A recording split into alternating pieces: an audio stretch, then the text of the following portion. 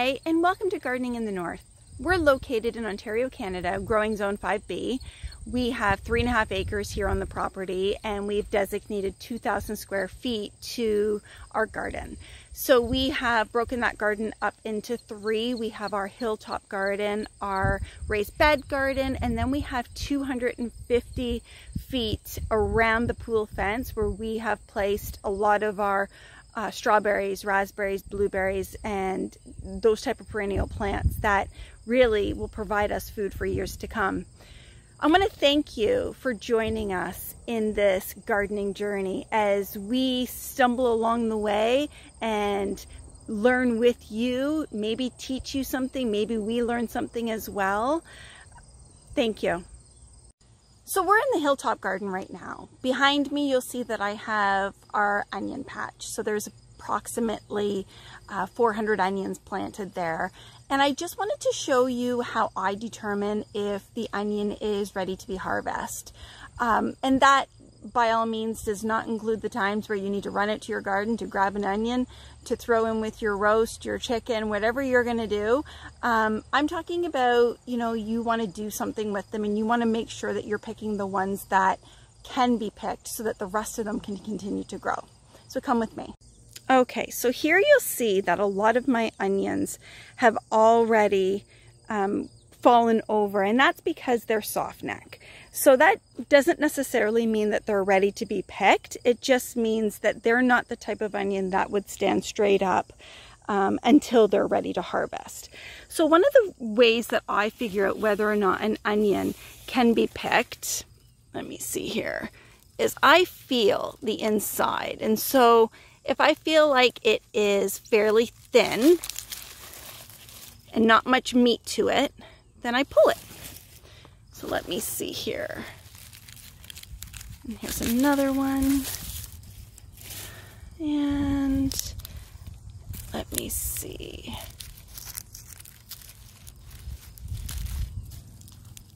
Oh, that's a good one. So I'll continue to pull them and bring you right back. So this is how much I harvest. Pretty good, considering it didn't really make a dent in my 400 onion patch. So we're going to take these inside. We're going to slice them up thin. We're going to place them onto the trays of my food dehydrator. Probably about 12 hours later, I'll be able to blend them in my Vitamix and have onion powder for the winter season. Come with me. Hey guys, so it's the next day.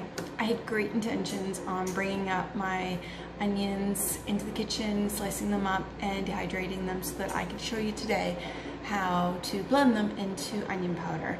However, as I was coming up the yard, family arrived. I guess I lost track of time when I was in the garden and had to postpone it till today. Needless to say, I was up until about 1:30 in the morning, so I think it's going to be a coffee day. So let's get started. I'm going to start slicing the onions up. I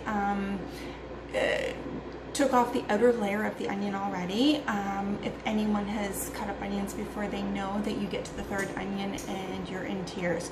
So I tried to limit the amount of time that I'm doing that. Okay, let's get started.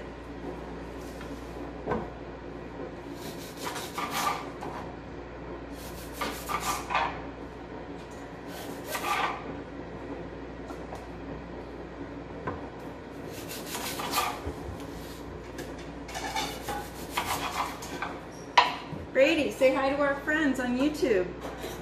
I'm good. So that's my son Brady behind me, making pizza for lunch.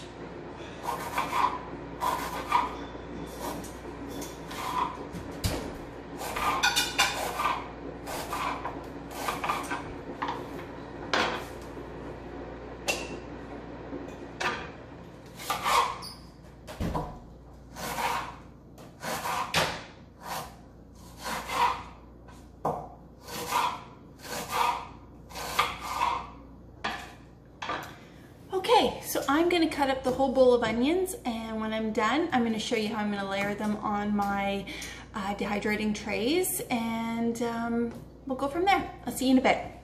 Welcome back, guys. So we actually cut up about 30 onions. This is what we have here. I have a helper today. It's my son Wesley. He's gonna help me layer the trays for the Excalibur 9 tray dehydrator.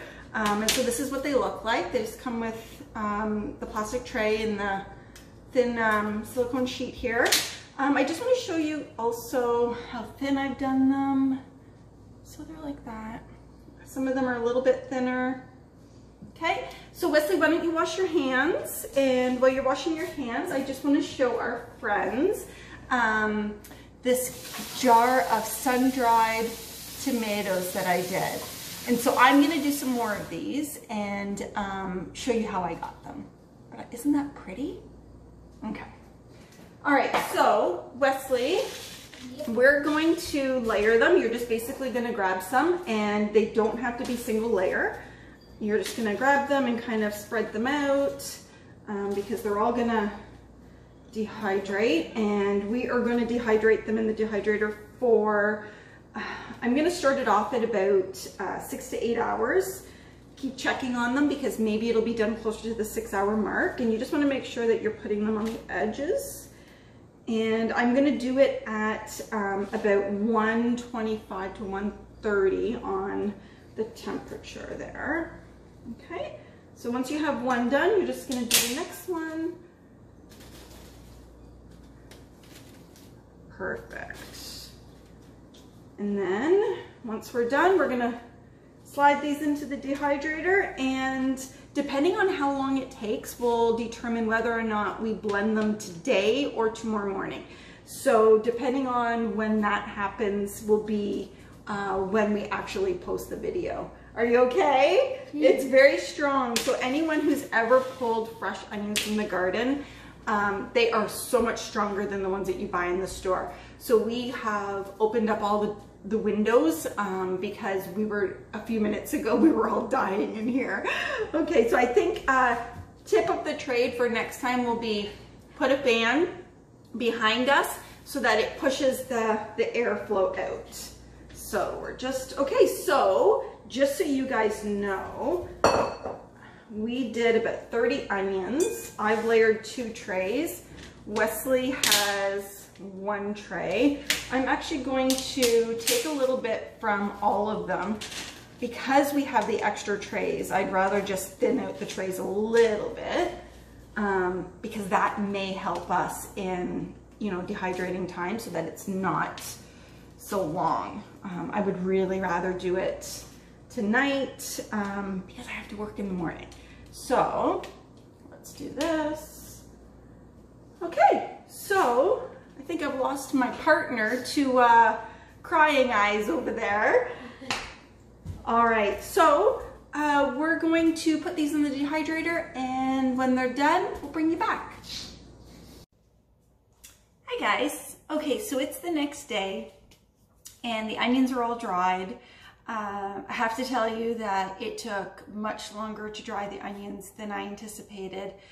And I think that might have something to do with the fact that I had pulled them that day, and really they sat in my kitchen. They didn't get a chance to really dry out. So I think lesson learned for me for next time is that I will probably pull the onions and then leave them in the garden for a couple days. I'll make sure the weather forecast isn't calling for rain. The way I have my garden set up, it's covered in wood chips. So I could easily have just laid them out there for a few days for them to dry out, and that probably would have saved me a little bit of time on the drying side. But they're all dried now. So what I thought I would do is, this is the bowl that I had originally cut all the onions into. And I thought it would be kind of cool, to kind of show you the difference once they're dehydrated, how much it fills up the bowl. So if you remember from 2 days ago, that the bowl was basically up to here filled with sliced onions. So let's fill it up and see how it goes. So this here is my dehydrator. It is the Excalibur 9 tray dehydrator, but you could use any dehydrator. It doesn't have to be this one. It's whatever you have. You can also dry them in the oven. I personally haven't done that, but I know that you can do that if you keep your oven. I think it's at about 150. And so not everyone's oven will go down to 150, but if yours does and you don't have a dehydrator, then that's a good method of drying them. So we'll just pull these out. And so I'm just gonna bring them over and let you see how they look. So I had this tray fairly filled, and it almost looks like nothing once you dehydrate them. And so the great thing about these trays is that these are silicone. And so everything just kind of like falls off of them. So it's awesome. So we'll just do this one.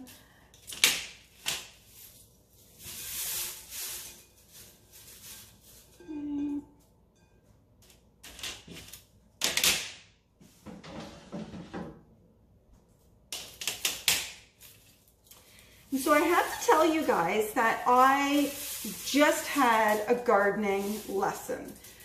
I decided that I was going to grow a new variety of tomato this year, which is called the Old German. And I have a feeling from pictures that I've seen that the Old German is very similar to the striped German. Now, if I'm not right on that, please leave comments below, let me know. But I was able to grow 6 plants. I've really been watching them. I've been, anticipating having a tomato sandwich with this new tomato that I've never tried before. And so on Saturday, when our family was over, I was walking through the garden with my sister and brother-in-law, and I specifically pointed out this tomato that was probably going to be the biggest tomato I've ever grown, and it was one of my Old Germans. And so if I show you this tomato here, the tomato that was on the vine was probably 4 times the size of this, and I was so proud of it. I actually reached down. It was probably about, about an inch off of the wood chips because it was so heavy. And I reached down and I actually held it in my hand and I said out loud, I should pull this off of here. It's blushing. It would probably ripen up in the window probably in 2 days. And I was kind of thinking that because I was kind of afraid to leave it there. I normally would leave tomatoes on the vine until they ripen right up because I know the flavor is so much better. But because of my fear of something happening to it, I wanted to take it. So I reached down, I held it in my hand, I kind of twisted and realized that if I had pulled it off, I probably would have damaged the plant. So I thought I'll come back with scissors or some kind of cutting mechanism and cut it off and not harm the plant. Well, I forgot. So just before getting ready to do this segment of the video, I ran out to the garden. I thought, you know what, I'm gonna cut this tomato off. I'm gonna show you guys how big it is. And to my horror, it had been, half of it had been eaten and it was covered in bugs. And so this little guy here was right beside it, almost kind of like if it was kind of like sitting on it a little bit. And I thought, I better pull this guy and put him in the window because I don't want to lose him either. So lesson learned, when you have a thought in your head to do something because you have some kind of fear of something going wrong and you really want that fruit, just do it. Run back out with the scissors, cut it. Anyways, that's my lesson that I learned today. Don't procrastinate. Okay. So this is actually much more than I thought it was going to be. When I was pulling the trays out and kind of looking to see if they were ready, I thought, oh my God, this isn't very much at all. So I was actually a little bit disappointed, to be honest, but that's not bad. That's really not bad. And so I want you to listen to the crunch of it, just so you can see how much I dehydrated it. Now I will tell you, I was trying them and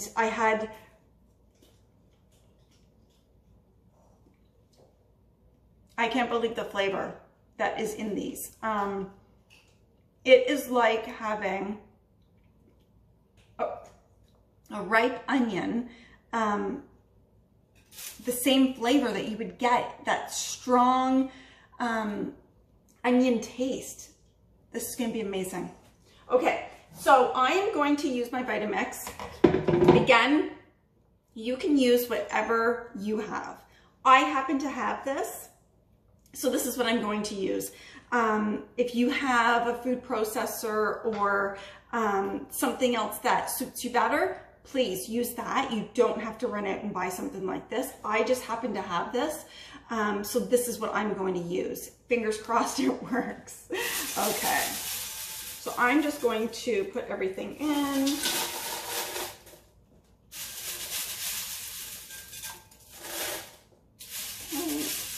So I should be able to get it done in 2 batches, I think. So put that in there. I am going to grab this little thing. Okay. And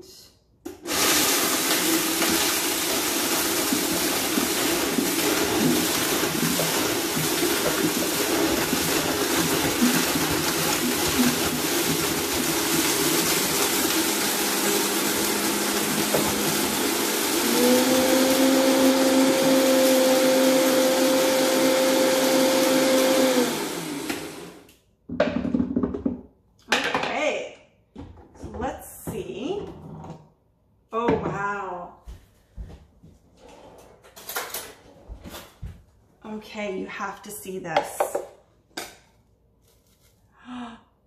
Look at that. It's amazing. Oh, awesome. So one thing I am going to do once it's ready, I'm actually going to fill this jar here. And I'm going to use one of these leak-proof storage lids. I don't know if you've seen them before or not, but it's awesome. So they just spin right on. The other thing I'm going to do is I have some moisture absorbers. So they're very little, they'll just fit right into the lid. So if there is any moisture from the onions, I mean, I don't think there should be, then it's in the lid. It's not sitting in my product. Just spin it on, turn it off. I can leave a link below. I got them on Amazon. They're really little, but yeah, so that's it. Thank you for sharing.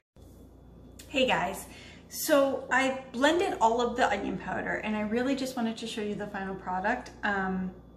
As a hockey mom, of course, I use hockey tape with a marker to put on it. It rips off real easy. And I really wanted to show you what I do in the lid. So I just want to show you that. I've just put a little bit of hockey tape in there, and then I stick one of these dries on it, and seems to work. I've blended up greens before, and it has stayed in the cupboard for months and months and seems to be working.